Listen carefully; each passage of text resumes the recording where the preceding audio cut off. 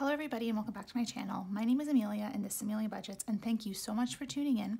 I post new budgeting videos twice every week. That is usually on Mondays and then again on Fridays, but then in the month of December I will be posting an extra video every Wednesday.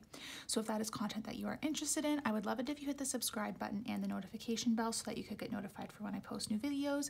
It really helps out my channel. So today I am doing my annual budget, and I did actually create a template for this that I have linked down below. It's completely free and I thought it was pretty easy to use. I did actually do some mock annual budgets on my own before this, but I did want to make sure that I put it into my bullet journal so that at the end of the year I have a record for it to see just what my plan was at the beginning of the year and how I did. So yeah, this is my annual budget for 2022.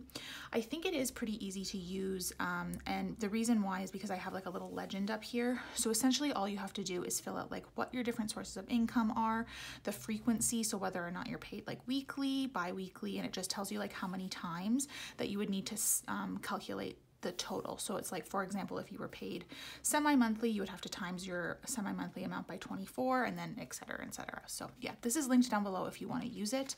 But yeah, I'm doing it in my bullet journal.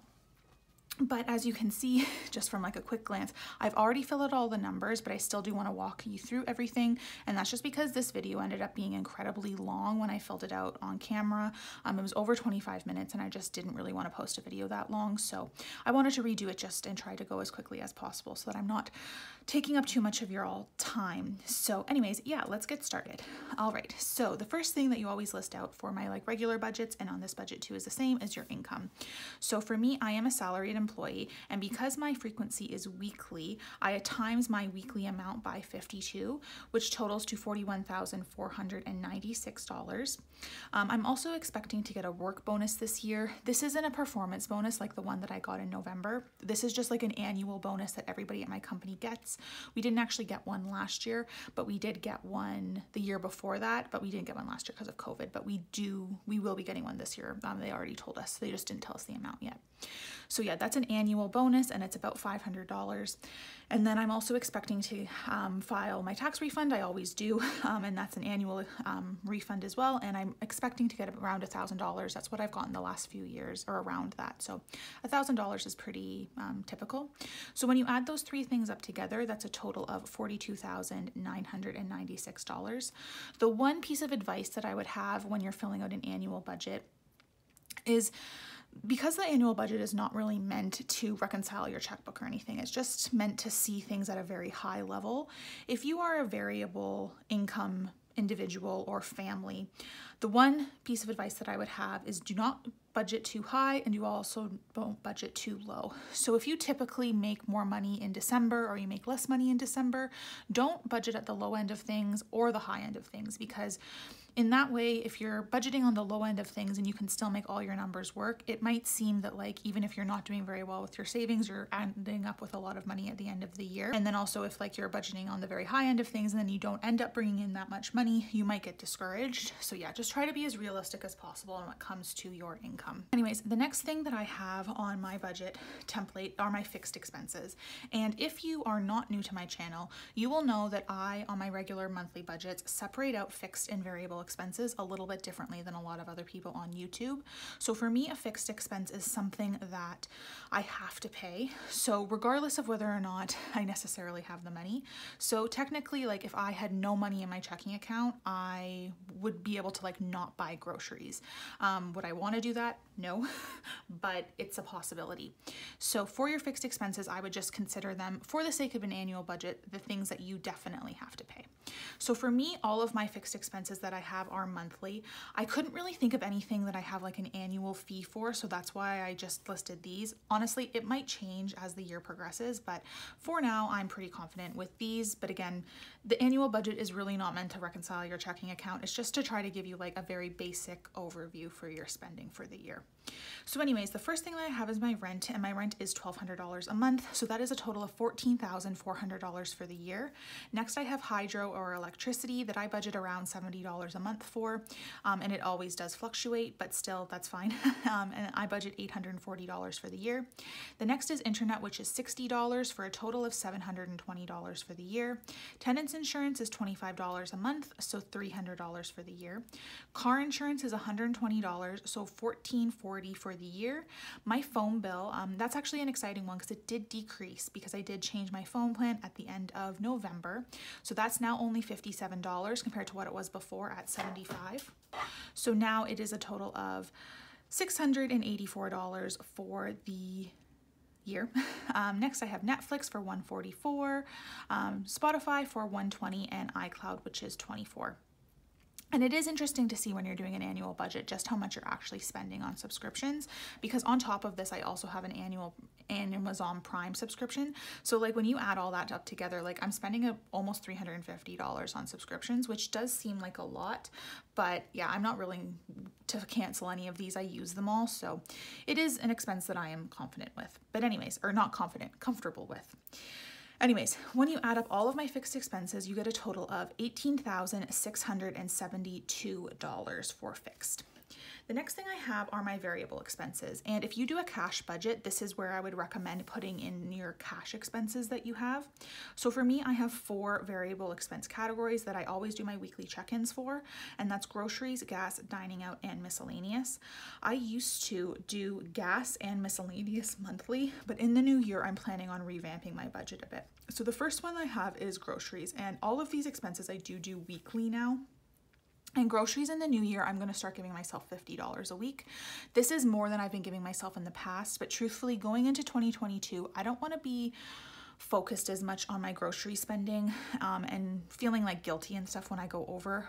Food prices have gone up a lot, and I actually read an article recently that they're going to go up even more. So I just want to be confident with comfortable with my grocery spending going into the new year, which is why I have upped it. So $50 a week is equal to $2,600 a year. Gas, I did up that back in November, and I mean, if gas prices increase or decrease, then I'll adjust this. But for now, I'm budgeting $40 a week, so that's $2,080. Dining out, I'm still doing $10 a week for $520 total for the year. And then miscellaneous is the one that I'm making the most of an adjustment to, because I used to only give myself $50 for the entire month. I am now going to be giving myself $20 per week in miscellaneous. So that's a total of $1,040 for the year. I'm going to plan to sort of essentially, if I'm asked to like go out for dinner or like make plans, I'm going to try to like keep my dining out and miscellaneous budget to this total, so like $30 a week. So I give myself a little bit more room with my budget. The one piece of advice that I have if you're setting up an annual budget when it comes to your variable expenses is be realistic. Don't set up an annual budget if your typical grocery spending is $200 a week and say, oh, I'm only going to spend $20 a week in groceries. No, that's not going to happen. You're not going to do that. So just try to be as realistic as possible. It is a good time to see what would happen if you like made small adjustments, because like if your regular grocery budget was $20 a week, you might be able to cut that back to $180. So that's $20 over the entire year. That would be $1,000 that you'd be saving. So again, it's a good time to like make little adjustments, but don't go too big. Just be realistic with what you're spending. So yeah, that's it for variable for a total of, I think I said this, $6,240. The next thing up here, I have my sinking funds. So I have quite a few sinking funds, and I do most of my sinking funds monthly. So the first one I have is gifts, and I'm doing $50 a month for a total of $600 for the year. Next, I have Christmas for $100 a month, so $1,200 for the year. Electronics, I'm doing $20 a month, so $240 for the year. Hair, I'm doing $10 a month, so $120 for the year. Next is car maintenance, and this is one that I am increasing quite a bit from last year. So I'm doing $50 a month, so a total of $600 a year, which would be really nice to have at the end of the year. Next, I have tires. So my tires are actually something that I only have January, February, March, and April to save for, so 4 months. So that's why I just wrote 4 months in there. So it's going to be 4 months times $250 a month for a total of $1,000. And then next I have Amazon Prime, and I did put $750 for Amazon Prime because essentially what I do is between household and Amazon Prime, I do $5 one month and $10 the next. That's because I am located in Canada, and in Canada we do not have dollar bills, so it essentially works out to $15 per month between the both of them. So that's $90 a year each. The next thing I have is YouTube, and I just stuff $5 a month into YouTube. I would like to get things like a microphone and like a better camera arm, and like there's a few things that I would really like to buy for my channel. But because this is a hobby, I don't really want to be throwing a ton of money into that right now. So yeah, $5 a month for $60 for the year. And then finally, I have one annual sinking fund that I'm planning to do, and that's for weddings. So I have 2 weddings that I have to go to in the summer. So my plan is actually in July, when I have a 5 paycheck month, to cash flow this sinking fund solely with that extra paycheck in July. So that's $600 that I need to save for those weddings, and that's just essentially 2 gifts because I don't have a significant other, so I don't have to pay for like a significant other gift. So I'm just going to do $200 per wedding, and then I'm saving an extra $200, and that's because at one of the weddings I do have to stay at a hotel, so I'm splitting that with my sister because my sister is also going to that wedding. And then just like, and the hotel room for reference isn't very expensive because they got like a discounted room rate. But then yeah, the other $200 will be for like the room, and then maybe if I have to take an Uber to the one wedding, just like little things like that. So yeah, I'm doing $600 for those 2 weddings. So when you add up all of my sinking funds for the year, that is $4,600. Another piece of advice that I would like to say for sinking funds, if you're setting them up for the year, sinking funds are really a great tool, but that being said, sinking funds are still spending. So don't necessarily consider your sinking funds as like money that you're saving, because yes, you're saving it, but you're saving it for a purpose.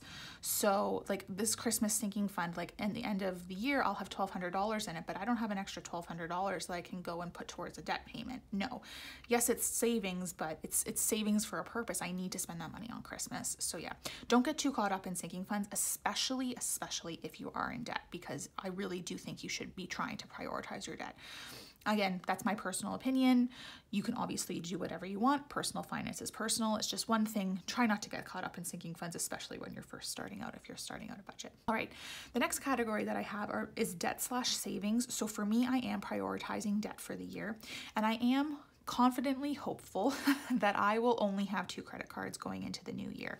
So what I've actually listed here is the annual amount that I will be paying towards interest. So if you look at my Tangerine credit card, it has about $7,000 on that card, and the interest rate is around 20%. And then my Scotiabank card has around $3,000 on it, and again, the interest rate is around 30%. So if you times that $7,000 and that $3,000 by 20%, you're left with $1,400 and $600. The reason why I'm doing it this way is because I want to calculate exactly what I'm paying towards interest. So this is like the category that shows me like the carrying cost of my debt. It will very likely be lower than this, because as you make payments to the principal, your interest charges do go down. But this is just a very easy way to calculate roughly what you'll be paying in interest. So anyways, yeah, that is it for my debt. So my total debt cost is $200 a month. And again, I'm sure that some of you are thinking like that's a little bit odd, because I usually put $400 a month to my debt at a minimum, and I am going to continue doing that. This is just, again, what the interest costs are for my debt. Now, the fun part is down at the bottom where you calculate your balance. So the first thing that you do is you list out your income. So again, I'm taking my income from over here, which is $42,996. Then I have my fixed expenses, which is from here, so $18,672. So that's a total of 43.43% of my income. Next, I have my variable expenses, which is a total of $6,040, which is a total of 14.51% of my income. Next is sinking funds for $4,600, which is 10.70% of my income. Then my minimum debt payments are $2,000, which is 4.65% of my income. So when you subtract all of these expenses minus from my income, I am left with $11,484, which is 26.71% of my income. And that's essentially what I have left over, and that is what I am hoping to put towards extra debt payments for the year, which is why I think it's very important and very also, like, it's cool to do annual budgets, because you can really see the progress that you're making. And even if you're not in debt, it's interesting because maybe instead of debt and savings, you have like retirement savings here and you're putting in $500 a month, but maybe you have $20,000 left at the end of the year. So maybe that means that you can put some extra money into a vacation sinking fund and you'll still be in the positive. And then maybe also too, if you're doing $500 a month for retirement, maybe you can up that to $1,000 a month for retirement, which is why I think it really is useful for anybody to do an annual budget. Also, if you're negative here, you know that you need to make adjustments somewhere. So you either have to cut down on your variable spending or maybe stop spending as much on sinking funds, but then also like maybe you need to try to get a part-time job and make a little bit of extra money. So anyways, yeah, that is it for today. I'm really hoping this video isn't too long because again, I didn't want to post a 25-minute video on an annual budget.